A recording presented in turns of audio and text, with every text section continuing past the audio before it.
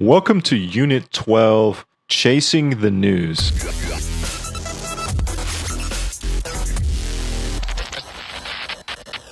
If you log into any public trading chat room, I guarantee you're going to see someone in the room ask the question, what news happened that was released that caused this move? Guys, what's going on? These guys are like heroin addicts, and they're just looking for their next fix. I call them news addicts. Do you ever watch your favorite finance channel on TV, and you notice how they're telling you how great a rally is, or how great the sell-off is, or how much further upside is expected due to whatever news that's going to be released, or whatever idea or geopolitical policy or whatever it is? You ever read these finance blogs and you ever wonder, how do they always seem to have a news story or narrative that explains the reasoning for the sell-off for when you were holding a long position? So really think about it for a second. These people actually want you to believe that the world's largest trading institutions have had time to read all the earnings reports and all the financial statements and all the news and press releases. They've had the time to digest that in its entirety and process the information and then place a huge trade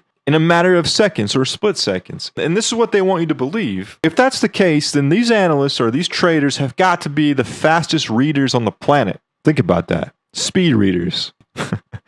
It doesn't make any sense. So what's more logical is the news happens after the fact. The move is set up prior to the news. So in this example of oil, and I don't know the specific time and date, so it doesn't really matter. Someone could go and look it up if you wanted. But here's your accumulation. Probably somewhere in here, there was a news event released, probably on the oil inventories, where there was a reduction in inventories. And then what do? You get a price that moves higher. You get a reaction. Did I need to know that there were inventories or what the result was? Because I could see that this was accumulation. When there's a news event, the big boys are already in their position. And then you get the move higher. Okay? So it's always set up. Remember, accumulation, trend up, distribution, trend down. If that's the case, then none of this would make any sense. If it weren't true, we would not be able to have these predictions. If you think that news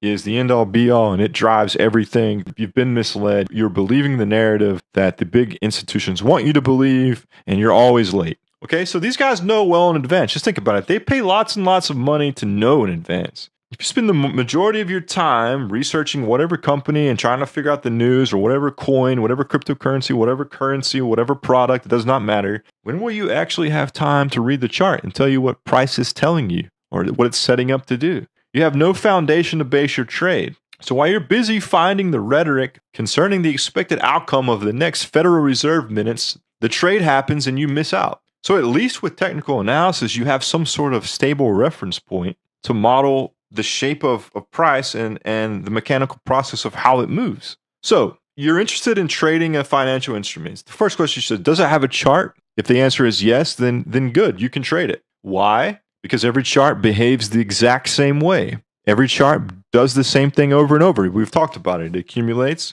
It has a trend up. It distributes. It has a trend down. At some point, there are catalysts for news events that occur. They happen, and price moves. So maybe you don't believe me. Maybe you think that I'm full of it. Well, here was a chart of Bitcoin back in May. What was this? Price was 2,600. I put the chart out. I said Bitcoin is going to go down. We have been distributing. We've lost support, which we'll get into later lessons. And I said price is probably going to revisit the 1,800 prior support that we had gained. What was the outcome? We came down to 1,800 just as predicted. Granted, this happened a while back. This is an old chart prediction that I had made, but it should give you the idea of what was going on. There was probably some sort of news event that occurred that the institutions or the media outlets decided that this was the reason for the 800-point move down. Okay, I drew this like a week in advance when I had just started looking at cryptocurrency. And then guess what happens? You come down 800 points basically to where I had said it was going to go. Did I have any idea about news? No, I don't particularly spend a lot of time reading news and trying to figure out where price is going to go. I don't have a fundamental outlook that I'm using. I'm just following price and following what the chart is telling me. This is what I want you guys to take from this. These basic concepts that I have showed you happen over and over again. You can start identifying levels. You can start identifying that momentum is changing. You can start identifying the trend. You can start identifying support and resistance. Don't get caught up in the trap that you need to just constantly figure out what the news is. All news does is provide you with liquidity. That is it. It provides the market with the liquidity to move price, or it's a catalyst to get price moving, that we can trade the markets. That is it. That's all I want you to take from this. Pay attention to the news in terms of what it's actually doing. You will see it on the chart first before. Maybe, for example, in oil, that this distribution was being set up, and then what's the news? Maybe there's some kind of news that the OPEC countries are fighting each other for whatever reason, and they disagree, and price falls again. It does not matter if there's news or not. It's the same outcome. If accumulation and distribution occur, and this is the market structure and how price behaves, then it shouldn't really matter what the news actually is. Just the fact that there's a process, a cycle to all of this, guys. That's all you need to know. Stop wasting your time focusing and chasing the news.